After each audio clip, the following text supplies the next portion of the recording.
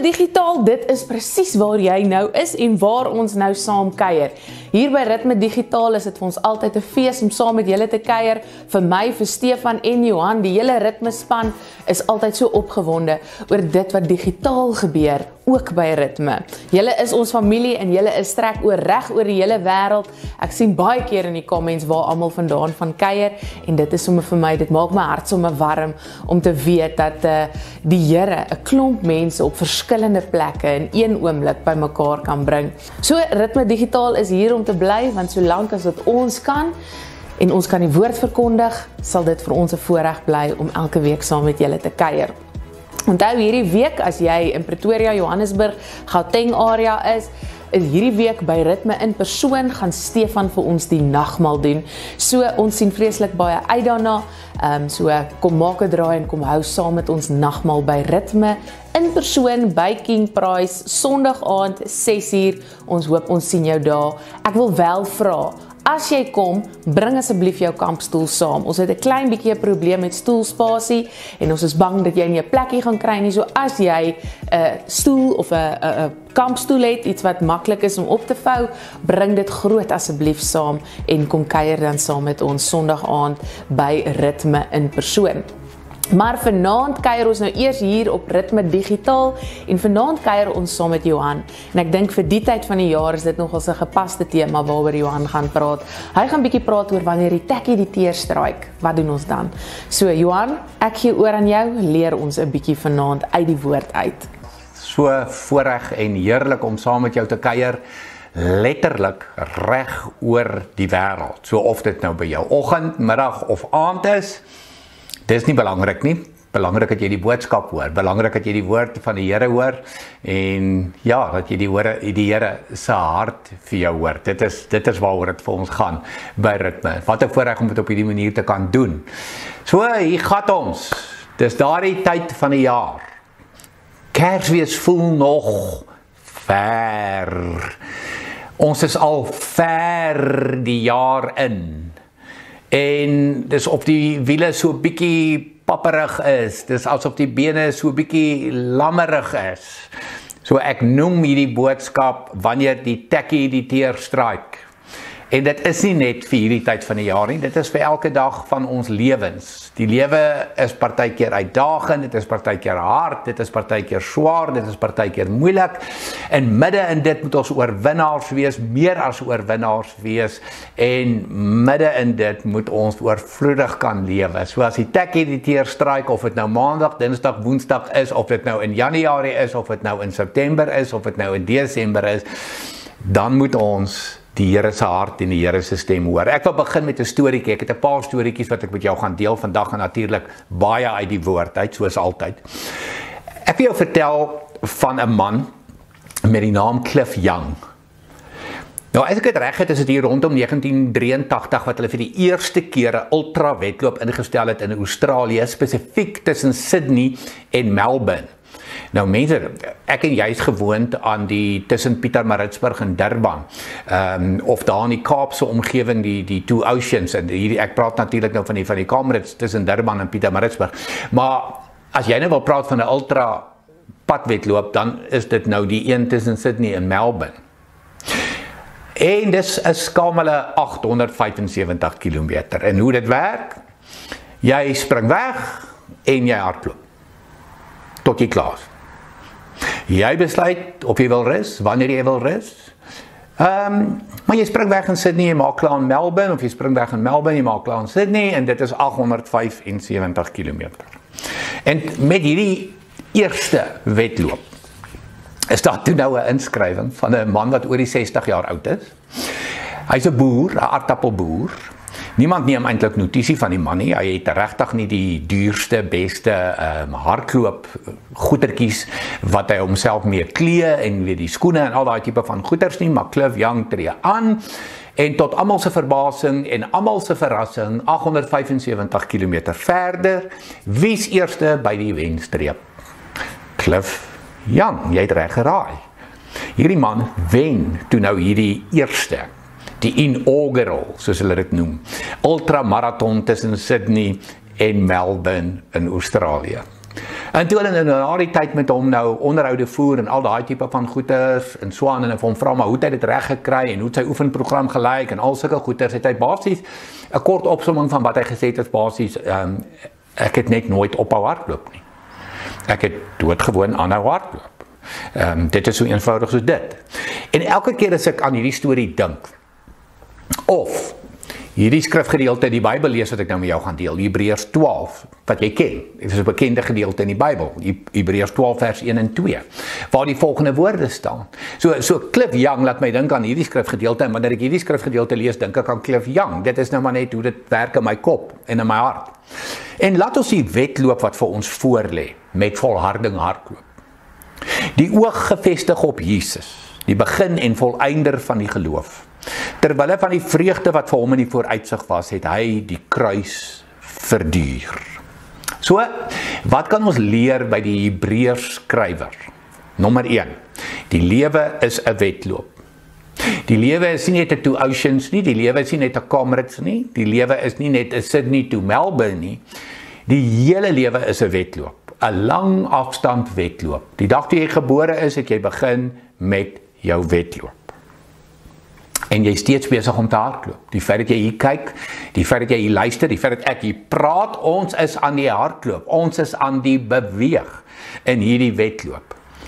So, hoe moet ons hierdie wedloop doen? En dit word vir ons so verskriklik mooi geskryf in Hebreërs 12 vers 1 en 2. Met volharding, met volharding. Met ander woorde, hou nooit op nie. Gee nooit op nie.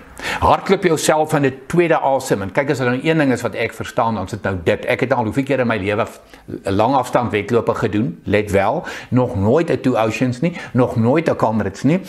Ek het tog al my varkies op hok. Dis tong in die kies, tussen in aanhalingstekens vir die mense wat dit wel doen. Jy's welkom, soos my seun byvoorbeeld. Ek gaan nie daar nie. Maar hoeveel keer het ek al 'n 10 kilo gedoen of 'n 21 gedoen en dan daai eerste kilo voel ek die wiele kom af. Hoe gaan ek hierdie maak? Wat het my besiel om hierdie te hardloop?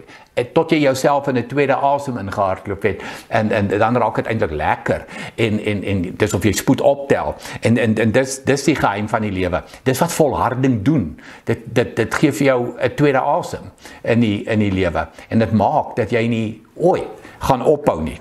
Dat jy gaan geestelik moeg word en uitsak nie, want dit is wat hierso staan in Hebreërs. Hou aan hardloop sodat jy nie geestelik moeg word en uitsak nie. En dan hoe nog? Die oog op Jesus. Die oog op Jesus. Dit is hoe jy hierdie wedloop doen. Nou mense, is interessant as jy mooi lees waar hierdie gedeelte in die Bybel staan, net na Hebreërs 10 en Hebreërs 11. Waar daar baie geskryf word oor lyding, waar daar baie geskryf word oor beproewing, waar daar baie geskryf word oor hoe vroeë Christene swaar gekry het en regtig gesukkel het teen styl bulte uit, want dis wat die wedloop beginsel vir jou en vir my probeer leer. 'n Wedloop het mos afdraandes, die makliker dele. Ons almal hou van afdraandes as jy hardloop. Die opdraandes is die moeiliker gedeeltes. Dit is so eenvoudig soos dit, maar almal van ons beleef opdraandes in ons lewe. Daarom is die volharding so belangrik. Daarom is die oog op Jesus so belangrik. En daarom is dit net so belangrik dat jy gaan volhard met die oog op Jesus sodat jy nie geestelik moeg word en uitsak nie. Kom ons leer by Cliff Young wat hardloop tussen Sydney en Melbourne en net doodgewoon nooit ophou hardloop nie. En daarom eerste by die wenstreep aankom.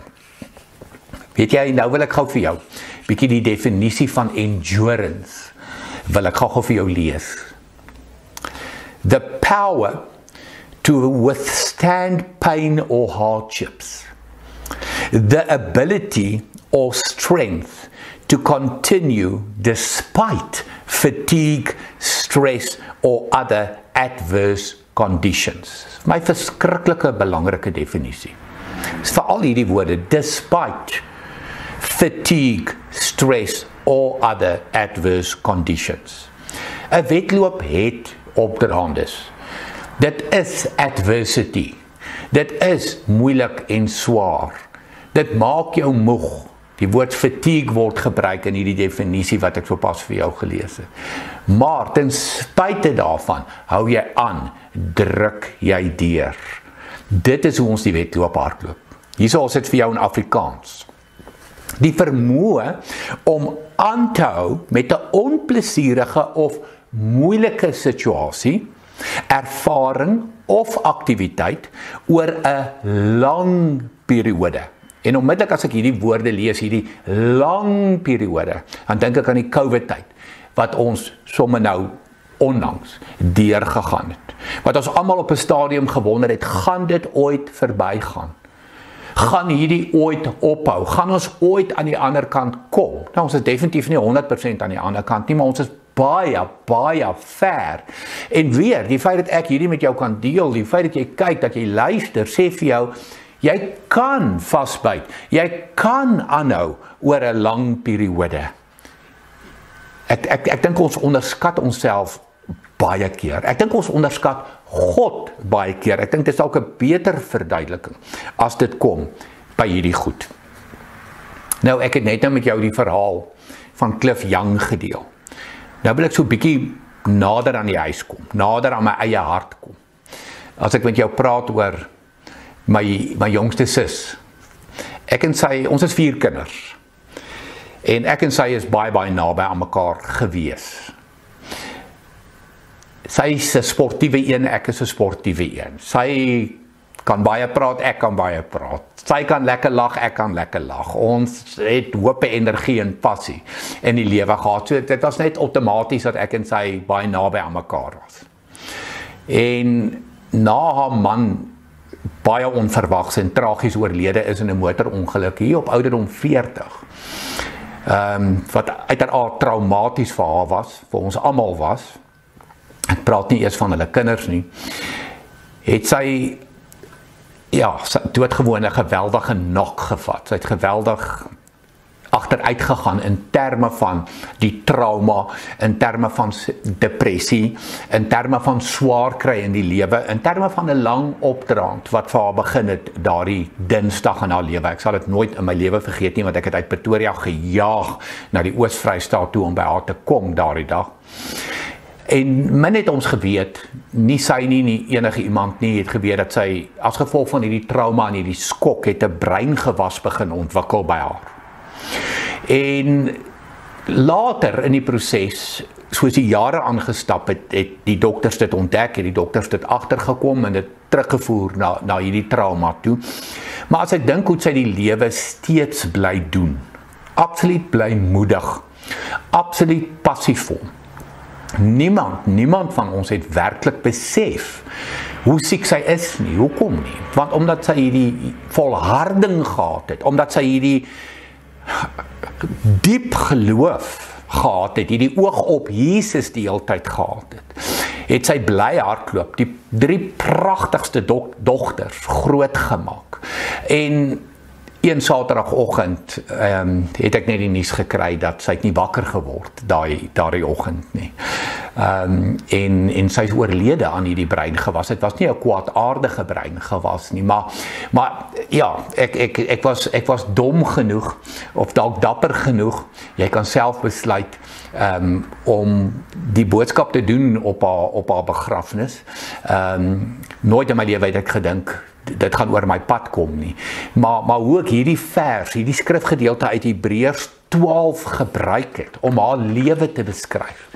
Omdat sy die laaste 10 jaar van haar lewe, voor sy oorlede is, 'n verskriklike styl opdraand moes hardloop.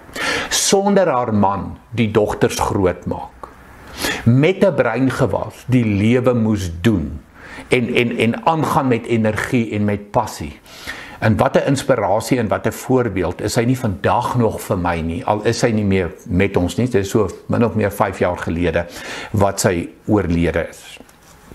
Die een ding wat ek en jy kan weet, as die tekkie die teer stryk, wanneer dit met jou swaar gaan, wanneer dit met jou moeilik gaan, wanneer daar curveballs in jou lewe is, een ding wat jy kan weet, Jesus het reeds gewen. Die oorwinning is reeds behaal. En ek moet myself gereeld hieraan herinner.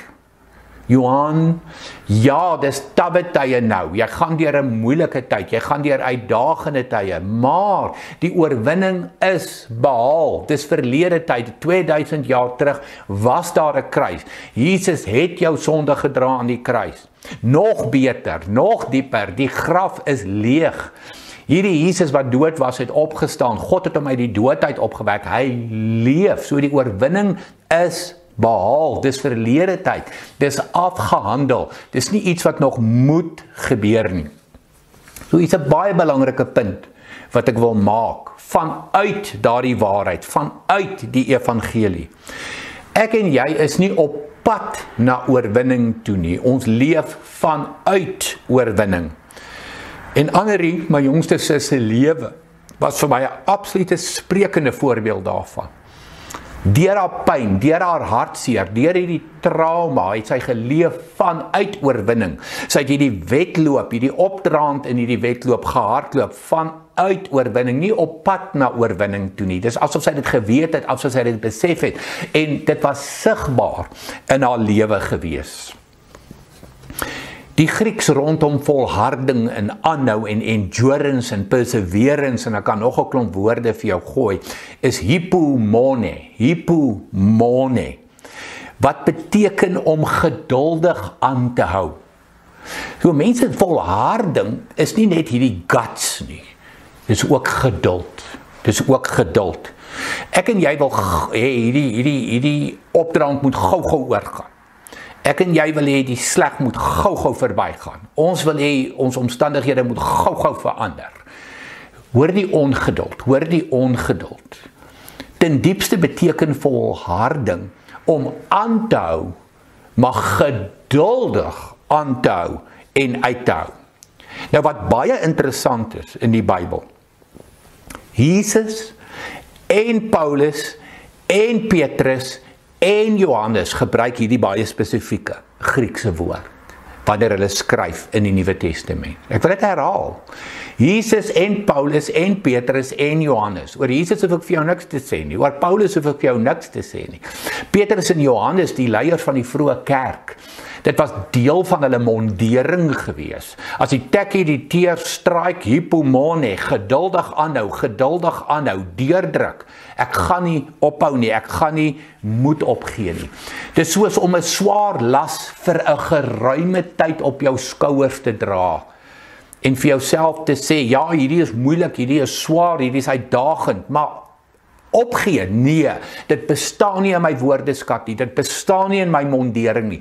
Een van die belangrikste eienskap van elke gelowige vandag. Ek het nou die verhaal van Cliff Young met jou gedeel.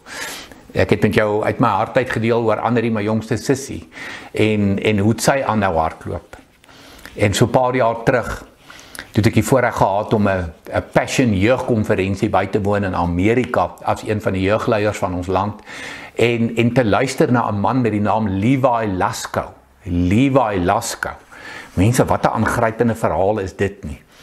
Hy en sy vrou wat geseën is met 4 pragtige kindertjies.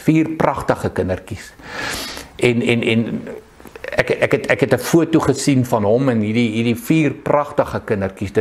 Dit is aangrypend en ja, dan in 'n later stadium in sy lewe en sy vrou se lewe is dit 'n foto met 3 kindertjies. 3 kindertjies. Want hulle het die enetjie aan die dood afgestaan. Die enetjie is dood. Sy het 'n akute asma-aanval gekry. Met haar gejaag hospitaal toe. In sy arms is sy pragtige dogtertjie Lenya is oorlede. En ja, as jy 'n aangrypende boek wil lees, hy het 'n boek daaroor geskryf, The Heart of a Lion van Levi Laskow. Dit is aangrypend, maar weer, wat leer 'n mens uit hierdie verhaal uit? Wat sien 'n mens uit hierdie verhaal uit? Mense, ek kan myself nie indink nie en ek wil nie daar gaan eers.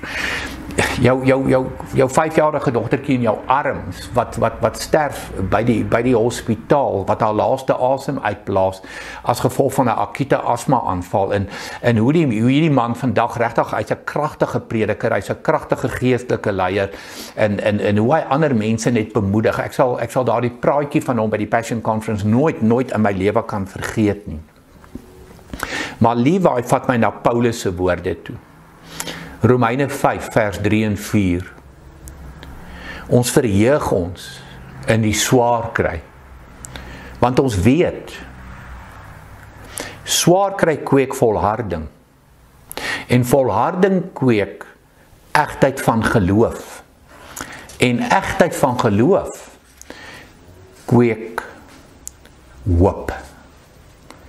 Dit is waar elke Christen se storie, se verhaal moet eindig. Dit is hoe elke gelowige, hoe elke Christen die lewenswedloop moet doen. Hoopvol. Maar hoor mooi, om by hoop te kom, waar begin dit? Dit begin by swaar kry. Hoekom? Ek en jy het nie volharding nodig as dit nie uit swaar kry kom. Hoekom moet ek volhard as dit met my goed gaan? Hoekom moet ek volhard as die lewe net lekker is? Hoekom moet ek volhard as die lewe maklik is? Nee, ek leer volharding uit swaar kry. Swaar kry kweek volharding. Dit wys dat my geloof eg is, dat ek nie 'n mooi weer Christen is nie. Dat wanneer dinge swaar gaan en moeilik gaan, dan draai ek my rug op God. Dan hak ek vas by hoekom en waarom. En verstaan my mooi en reg. Jy mag hoekom, jy mag waarom. Ek doen dit ook. Maar ek slaan nie tent op, ek slaan nie kamp op by hoekom en waarom nie. Nee, ek beweeg aan om uiteindelik te kan kom by egtheid van geloof wat my 'n hoopvolle mens maak, en daardie hoop kan ek oordra in die wêreld, daardie hoop kan afvryf op ander mense. Dit is tog hoekom ek en hoekom jy leef.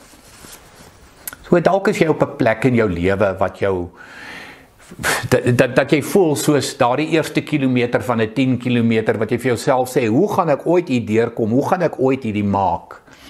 Die geheim is om nou hardlooptaal te gebruik. Jy hardloop jouself in 'n tweede asem in. Ek het dit gesien by my sussie. Ek het dit gesien, ek het dit geleer by Levi Lascaux. Ek leer dit by Paulus. Ek leer dit by die Hebreërs skrywer. Hou aan. Geduldige aanhou. Geduldige deurdruk. Ek gaan nie geestelik moeg word en uitsak nie. En dis die boodskap wanneer die tekkie die teer stryk. Ek wil vir jou Orson Whitney lees wat Orson skryf vir jou en vir my. Hierdie het vir my verskriklik baie beteken in my lewe, en daarmee wil ek afsluit. No pain that we suffer, no trial that we experience is wasted.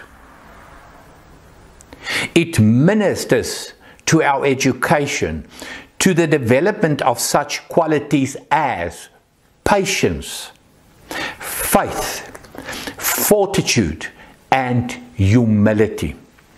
All that we suffer and all that we endure, especially when we endure it patiently, builds up our characters, purifies our hearts, expands our souls, and makes us more tender and charitable, more worthy to be called the children of God.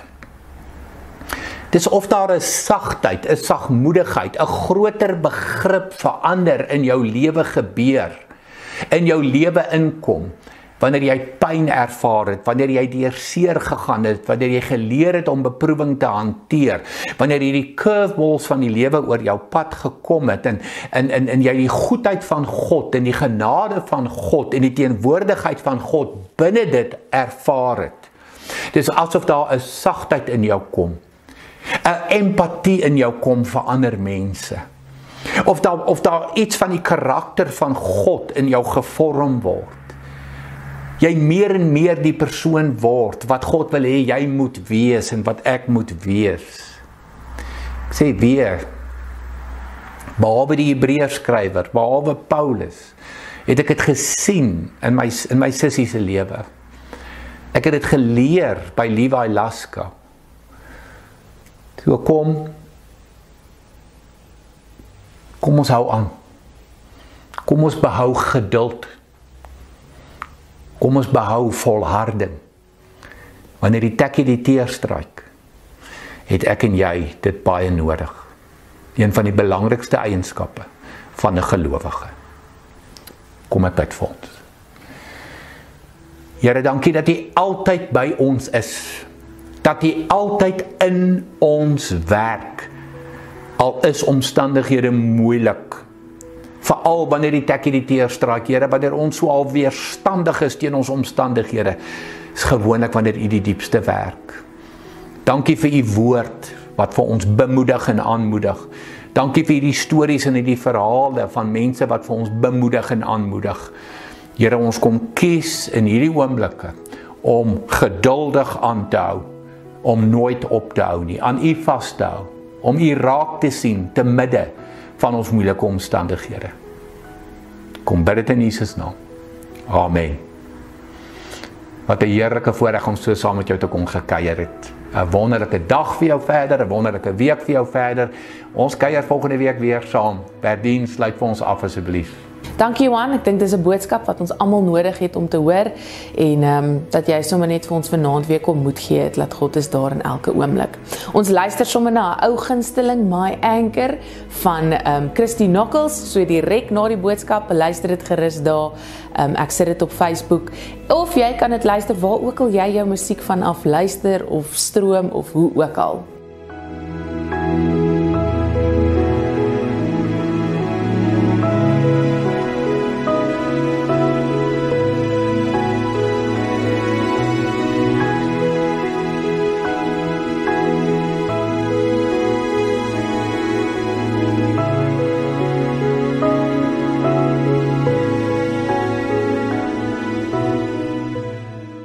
Ritme Digitaal is nou vir eers verby, maar ons sien jou verseker weer volgende week.